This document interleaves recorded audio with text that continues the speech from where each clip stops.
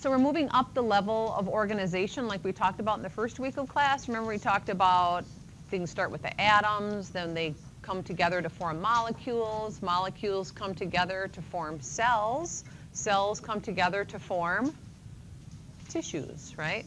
So we're moving up the level. We talked about the chemistry. That was the atoms and the molecules part. Then we talked about the cell. We talked about a lot of processes within the cell, right? Like the cell metabolism and the DNA replication, transcription, translation. So now we're going into the next level. Different cells working together. So if we look at a particular tissue, which we studied in lab, we talked about areolar tissue, muscle tissue, right? All the different connective tissues like bone and cartilage. Those are groups of cells with a common function in a common location. So we have 4 major classifications. Again, we talked about that in lab as well, looking at epithelial, connective, muscle, and nervous. What each classification has in common are some basic functions. And one is epithelial tissues tend to cover and line. So they cover our organs, they line our body cavities, and they also line our hollow organs. That's epithelial tissue. So they always kind of butt up against something. Like in the lining, the inside lining of your bladder, that's a special type of epithelial tissue, and it's in contact with the urine. The inside of our blood vessels is simple squamous epithelium, and that's in contact with our blood. So we have special mucous membranes, which is an epithelial tissue that's in contact with the air we breathe, with the digestive contents that come through our intestinal tract. Those are all epithelial tissues that line the inside of our organs. They also cover the outside of organs. When we look at connective tissue, that's primarily support. So it supports our body. Like bone definitely supports our body, right? Gives our muscles something to attach to.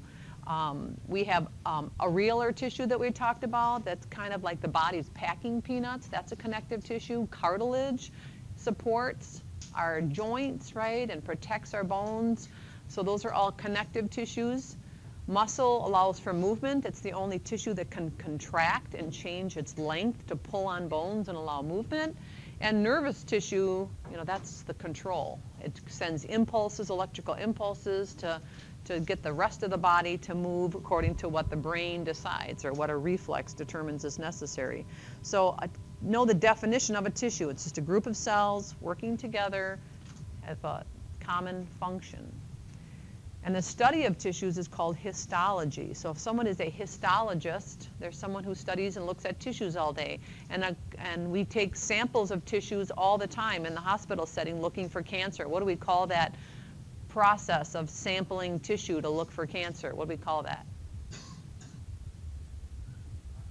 Biopsy, yeah. So when a person has a biopsy, they're looking at a sample of potential cancerous tissue, and a histologist is going to examine that tissue looking for abnormal cells, because cells make up a tissue. So epithelial tissue, we said it covers and lines. It forms glands and ducts in the body for, like I said, passageways are lined with epithelial tissue, and it serves as a boundary between like urine and the rest of the body, or blood and the rest of the body, or our digestive contents, or air coming in through the respiratory tract. So it's a protective barrier. So we're okay, but what happens when the intestinal contents, hydrochloric acid, burns through that epithelial lining? What do we call that if it's in the stomach or the small intestine? We call that an ulcer, right? So this epithelial lining acts as a protective layer between deeper tissues. The same thing, what happens when we break through the lining of a blood vessel? What do we call that? Hemorrhage. Yeah, when something breaks through the lining, we call that a hemorrhage. Like a hemorrhagic stroke is when pressure gets really high in an artery and bursts that artery. That's a more deadly type of stroke than when a clot forms. Other times we have people who smoke with diabetes and don't control their blood sugars. They end up with plaque developing on the inside of their blood vessels, and that damages that epithelial lining and promotes inflammation and blood clot formation. So epithelial tissue is a great covering. It's a great protector. What is the epithelial tissue found on our skin? What type of epithelial tissue is found on the outside of us? Stratified squamous. See why we talk about lab before lecture? So you have a little knowledge now. Okay, so one thing we can say about that's unique about epithelial tissue that you should definitely highlight or underline or put an asterisk or an exclamation point by is that it is avascular, which means there are no blood vessels embedded in epithelial tissue. It gets oxygen, but it gets oxygen through blood vessels nearby, not embedded within the tissue. So avascular means no blood vessels.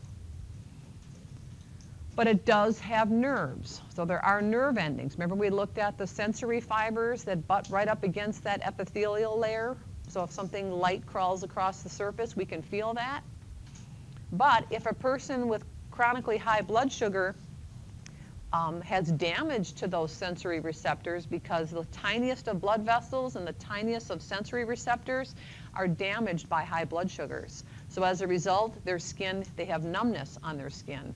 And they have damaged blood vessels, so they have poor healing in their skin. And as a result, they end up with diabetic ulcers because they step on something and they don't know they stepped on it because they're numb on the bottom of their feet. So what do we tell diabetic patients to do, or people with diabetes? To protect their feet, what would you do? What would you think would be a common sense preventative to protect your feet if you have numbness on the bottom of your feet? What? Wear shoes, yeah, or wear slippers at least, right? Something you can slip into when you get out of bed. We had a patient come in, she had diabetes, she had infection throughout her body, high fever, really lethargic, poor respirations. She had infection, looked all over her skin. The bottom of her foot was extremely red and inflamed. They did an x-ray and they found 3 needles inside of her feet. And she did not even know that she stepped on these needles. She said, I knew that there were some on my dresser and that they fell on the carpet, but I could never find them. So they were embedded in her feet. She had to have surgery to go in and pull those needles out in the bottom of her feet. So talk about serious infection, right? So it's really, really important that people control their blood sugars. If they don't, they set on this course of infection and poor blood supply and ulcers. And then that's why they lose their lower legs, right? People with diabetes end up losing from the knee down. It's because they had infection in their feet that we couldn't get control of because they had poor blood supply because of chronically high blood sugars, and that numbness that they couldn't catch it early enough to know how bad the infection was. So it's really, really important if you're going into a healthcare environment that you teach your patients to please control your blood sugars. You know, if you're going to eat cake, fine. Take the right amount of insulin to account for that cake. And that's what I tell like teenagers that come in over and over and over with really high blood sugars, and they end up in what's called diabetic ketoacidosis, which puts them in the ICU because it can be deadly. Is just be honest. If you're going to eat junky, be honest with yourself and give yourself the insulin required to accommodate that high sugar snack. Because you know they don't follow the rules, they don't take their insulin, and then they end up with all these problems. So when we look at the cells of epithelial tissue, they're tightly packed. See all these cells here in this slide here? They're all pushed up against each other, kind of like a cobblestone walkway going up to a house. These are our squamous cells here that are flattened and they're right butted up next to one another. The good thing about, I mean, even though there's no blood supply, they do have nerves, so they can feel, you know, you can feel when epithelial tissue is damaged. They have the ability to undergo mitosis to replace themselves. So that's a good thing, right? We know our skin, the stratified squamous on the surface of our skin is always sloughing off and it can replace itself. So it is able to undergo mitosis. And we're going to find some of the other tissues are not as able to do that. But epithelial tissue can. So that's tightly packed, no blood supply, no blood vessels. It does have a blood supply, like I said, from underneath. But that oxygen has to diffuse to that tissue. It can't be served directly through blood vessels, but it does have nerves and can undergo mitosis. So lots of different functions of epithelial tissue. Protection, like we said, our skin.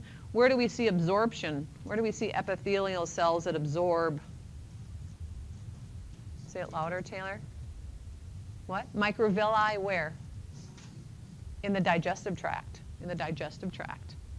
Filtration. We see that in the kidneys. When we're pushing things by pressure, that happens in the kidneys. Excretion. A good example of that would be through the surface of our skin. We excrete sweat. Some of our wastes happen on the surface of our skin, like urea is found in our sweat. Secretion. We secrete things into the environment. That also happens in the digestive tract. we secrete, and in the respiratory tract, we secrete mucus or we secrete digestive enzymes. I'm not going to hold you accountable for all these specific examples because we're going to hit the body systems. You're going to see the different tissues in each body system and what their job is. This is just a real general overview, so don't feel like you have to know specific examples. And sensory reception in the surface of our skin, right? We saw those sensory receptors. We have stretch receptors embedded in the mucosal membranes of a lot of our organs that tell our body to make a change, to kick in a negative feedback system, or to get us to get up and go to the bathroom, right? When our bladder wall gets stretched, we feel that reflex causing a little twinge, a little contraction of the bladder wall, and we get up and we either inhibit it or we get up and go with it. So we'll get into the details, like I said. Now remember, epithelial tissues have a first name that tells us how many layers are present. We talked about that in lab. And the second name tells us the shape. So we have simple squamous, simple cuboidal, simple columnar. One layer, and it tells us the shape. Flattened cells, square cells, tall rectangular cells. Stratified means many layers, right? What is our skin, the outer surface of our skin made up of, again? Stratified squamous, good. So there's some pictures of the different types of epithelial tissue, and we're going to get into some of these. Most of them we're going to get into, all of them except for simple cuboidal. I'll refer to that a little bit. That's found in the kidneys. But for the most part, we'll get into the different organs, and we'll talk about those different types, especially in lab. We'll take a look at those in lab. Why is columnar called pseudo stratified? Because some, it depends on how it looks. It looks like it's stratified just because it's so tightly packed, and some of the nuclei are lower in the cell than compared to others, but it's not really stratified. It just looks different. Yeah, but it looks different than simple columnar. Good question. So simple squamous epithelium, one layer of flattened cells. The benefit of that is we have rapid crossing of materials. If you had to jump over a brick wall that was one thin layer of brick, it'd be easy to jump over, right? But if we had many, many layers, a very thick brick wall, it would take a while, right? So the same thing happens here. If we're trying to diffuse something from one area to another, say across the membrane of your air sacs of your lung, the alveoli, we want that to go quickly. So when that air enters into your respiratory tract, we want that oxygen to diffuse quickly to the blood. So our tiniest of blood vessels, our capillaries are simple squamous, our alveoli are simple squamous, so we have rapid exchange of gases to keep us going, right? So rapid exchange is what we would want simple squamous for.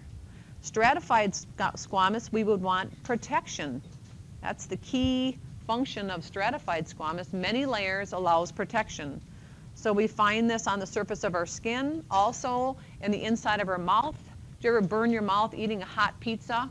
It doesn't take very long for it to heal. Maybe it burns for a day or two, or it feels sore for a day or two, but heals pretty quickly because of the stratified squamous epithelium. And when you swallow a bite of nachos that are jagged and you're swallowing it down kind of quickly, it doesn't rip up your esophagus because you have stratified squamous epithelium.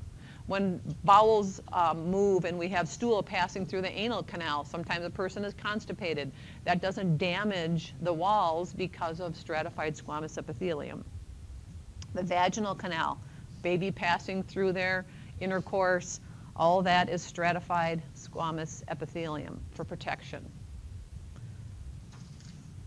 Now, one thing about stratified squamous epithelium, those of you who have chronic damage to epithelial, it does cause cancer. It causes abnormal cell growth. When we're constantly creating trauma to a stratified squamous epithelial, over time, we start to see cancer. For example, drinkers who are constantly putting high amounts of alcohol, high-grain alcohol, like people that drink martinis or straight-up brandy or whiskey, year after year after year, they end up with cancers of the mouth and cancers of the esophagus because it does get damaged with that chronic irritation.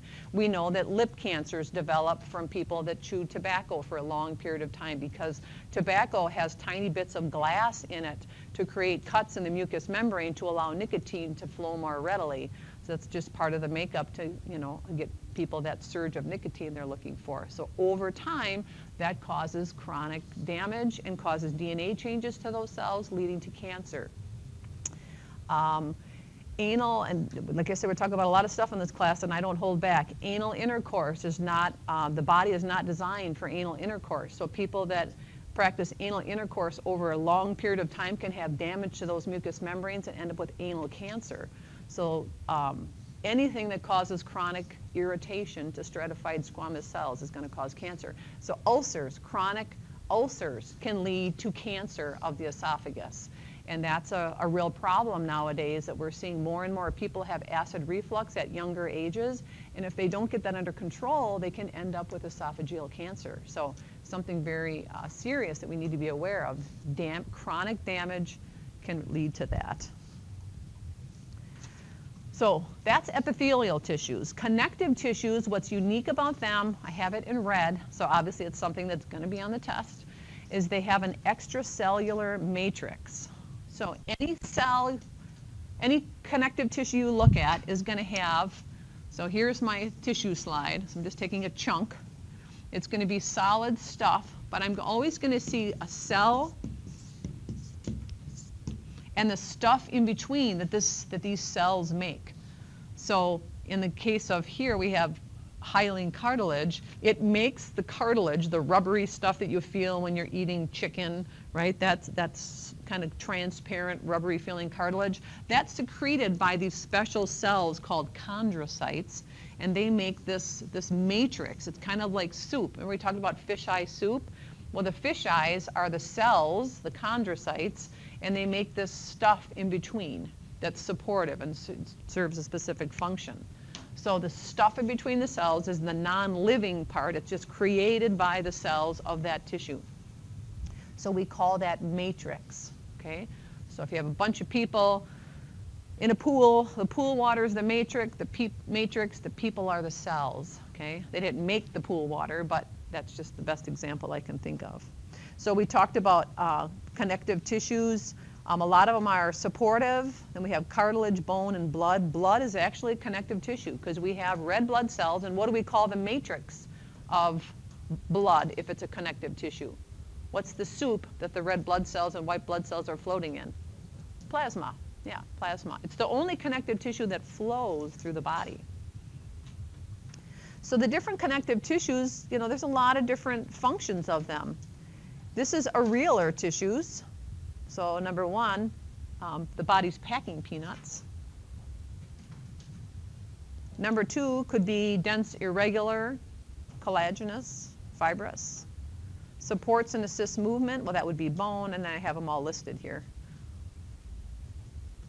And again, we're going to get into the different body systems, so I'm not going to ask you to know specific functions of different connective tissues, but I do want you to know specific characteristics.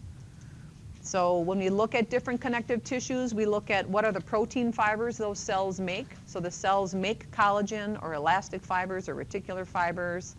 Some of them make special protein fibers or fluid. So again, matrix, know this definition.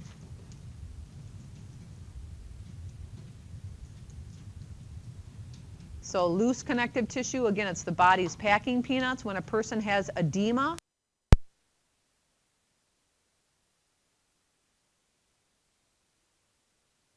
dinner last night.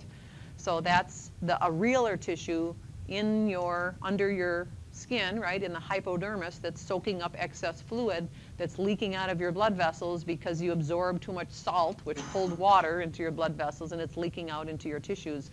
Then eventually your kidneys are going to kick in and say, we got too much fluid in this body, we need to turn on the waterworks and urinate out this fluid. And people will notice that. You'll feel puffy one day, and then the next day it's like, man, why am I going to the bathroom so much? I'm not even drinking that much today.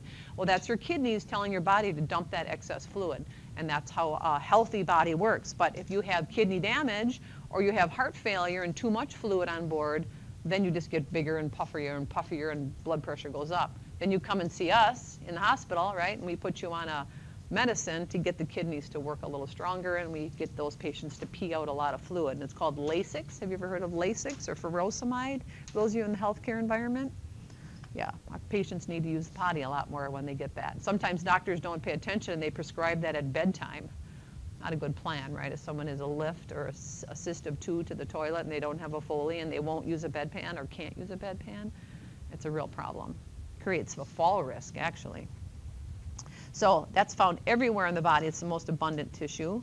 Connective tissues, dense connective, we found that in ligaments and tendons, so it's really strong, but it has a poor blood supply. So ligaments and tendons don't heal very well because they don't have that great of a blood supply.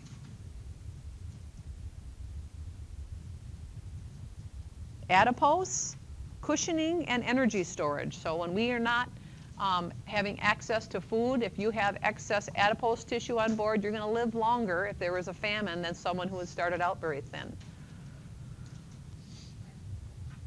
So these cells have a fat droplet in the middle of them. They look kind of like chicken wire, we said. But again, looking at the function, the key thing I want you to know is that we cannot decrease the number of fat cells we have. We can only decrease their size. So we can only increase or decrease their size, not their number. So when someone goes on a diet, they're just shrinking those fat cells, not decreasing. The only procedure that gets rid of fat cells is called liposuction. Yeah, that's the only way we can decrease fat cells. So it's important that we think about what we're serving our kids and what kind of eating habits we're promoting in our kids. If you're a mom or a babysitter or whatever, you can give advice, nieces and nephews. If you're only serving your kids junky food like mac and cheese, hot dogs, burgers, pizza, chips and cookies, and that's all they eat, what are their preferences going to be, do you think, when they're adults? The same thing, right? Because that's all you raise their taste buds to accommodate. If we don't introduce foods to our kids, a variety of foods like vegetables and other foods, they're not going to look for that as adults, and we're going to contribute to the obesity epidemic as adults. So it's really important we get our kids to eat a variety of foods. And it's just like your dog or cat. We should not have a fat dog or cat, because who's putting the food in that bowl? And that dog or cat is not outside hunting and filling its belly with fatty vermin, right? So if you have a fat dog or cat, it's on you to give it the right food. It's the same thing with our kids. Kids will eat what you serve eventually. They may boycott it for a while, but we got to be smarter about that. And think about this tissue. It's not going to go away. Once they're done with puberty, what they've created in childhood is there for the rest of their life.